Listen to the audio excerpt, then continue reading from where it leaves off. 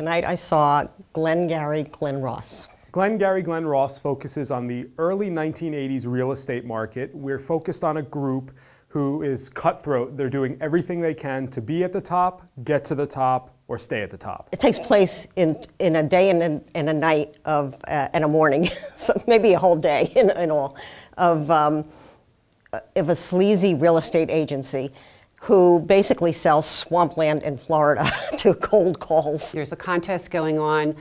The top salesman's going to win a Cadillac. The second salesman's going to win, I guess, a set of knives, and the third salesman's going to get fired. It's not nice. It's not nice at all. Al Pacino plays Shelley Levine. Personally, I was not very impressed by Al Pacino's performance. I felt at times that it looked like he was forgetting his lines. There was a very fine line between characterization and awkwardness, and I think he slightly went over that edge. I thought his performance was amazing. It wasn't the performance I was expecting, because it's kind of quirky. He was very airy with his movements, his eyes, his hands, his body. I mean, everything went into what he was saying, and these quirky things, I liked it. I just thought it was a good character. Bobby Cannavale played Richard Roma, who was the hot shot, very slick, well-dressed. I thought he was amazing.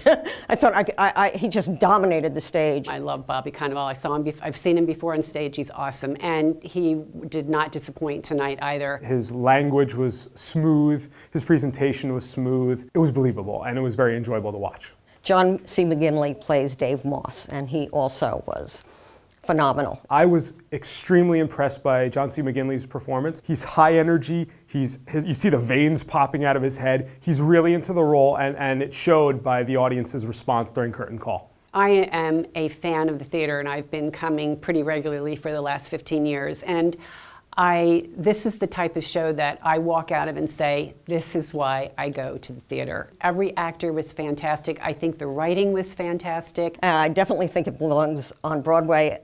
Just for the cast itself, you know, you're just starstruck when you're watching this. It has a relevant theme for today. It's a commentary on the workforce and what's going on in, you know, any industry. This happens to be real estate, but it could be any industry. I liked the show, but I didn't love it. I was hoping to enjoy it a lot more. I felt there were many moments where the performances were great, but I don't think it was a complete, wonderful piece. And I think that's when I left the show, I said I enjoyed these moments, but I didn't enjoy the piece as a whole. I will tell my friends to come see this play. I saw it as just a really entertaining evening at the theater.